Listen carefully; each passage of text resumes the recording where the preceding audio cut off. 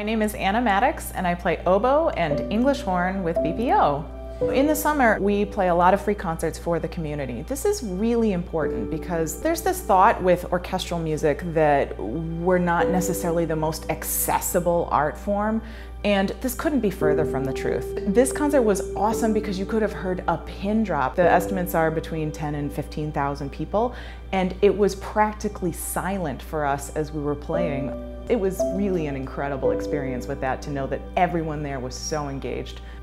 My name is Stephen Sanders, and I'm the resident conductor of the Buffalo Philharmonic Orchestra. The technical aspect involved in putting the music and the light show together worked this way. The projects team, they were given recordings of the pieces that we were going to play, and that's what they used to inspire their design and their choreography that they put on the building.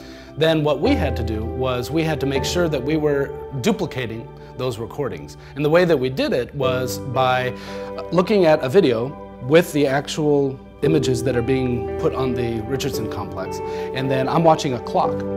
And for each measure, I put in a little number where the clock is, and that's where the music needs to be. So sometimes we had to speed up the tempo to catch up a little bit, sometimes we had to slow down just a little bit to catch up so that we can make sure that we were hitting all of our marks. It's a rather intense experience. You're trying to make sure that the orchestra is keeping pace with the light show. It was only an hour-long concert, but it felt like it was much, much longer than 1 hour. Being a part of the enLIGHTen project was a rather singular event. The Richardson complex itself is a remarkable building that has a strong tie to the history and culture of Buffalo. And all these many years later, 145 years later, to be doing this concert with the project's crew and Buffalo Audio Visual and the Buffalo Philharmonic is something truly, truly special. I'm Keith Harrington, and I am lead artist and creative director with projects. And I'm Erin Habes, and I'm the project manager. I keep everything in check.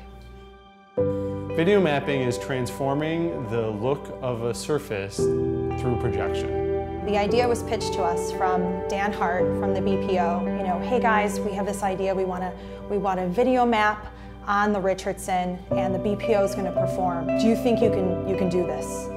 And we said, what did we say? Absolutely, no question. We said, no question, of course. This would be the opportunity of a lifetime for us to video map on the Richardson, an iconic building in Buffalo. We realized that the crowd was actually going to have all different perspectives, whether you were on the west side or the east side of the lawn. And we wanted to light up all of these trees, and part of our storyline was the grand old oak tree. That has been sitting there longer than the building. So it's kind of like watch the evolution of the Richardson over time.